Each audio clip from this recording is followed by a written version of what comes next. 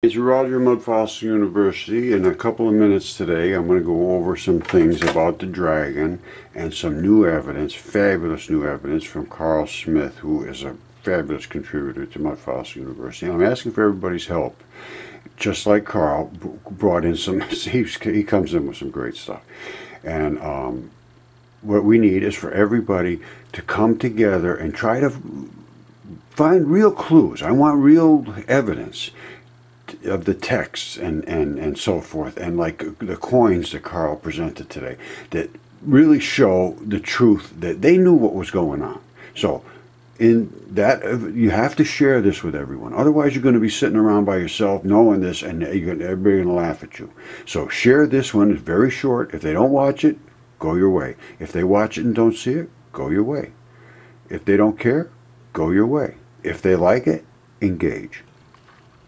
Roger, Mudfossil University. Within a minute or so, I'm going to show you the dragon and the fish, which this is the fish. You all have Google Earth. These are the scales. These are the fins. That's the tail. Above it is a dragon that was attacking the fish and ate into its vital flesh right there. Okay, so now we have the fish. We have his being attacked. Above it is the venom that comes from dragons, it appears. It's identical to the most noxious of snake venoms. Then we go up into the dragon itself, which is here, and that's his head, and that is the fluty stuff that goes down their sides. This is his throat, and that is where the stuff came from, and these are the injectors in his throat that mixes those toxic cocktail and shoots it out to set people on fire and things like that. This is his dragon scaled throat, which you can easily see the dragon scales, and it runs for miles and miles and miles.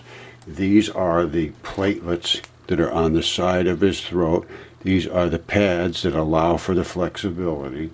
This dragon was killed with some possibly great and mighty sword, as it says in Isaiah 27.1, and this is the effluent of a dead, decomposing body laying in the desert, running for 1,000 miles over almost into the Mediterranean. Now, they knew about these dragons in ancient history because of this, and then I will leave it at that. Sent to me by my good friend Carl. They obviously knew something back then. Once again, the source Carl. Looks like the same sort of thing, dragon over a fish.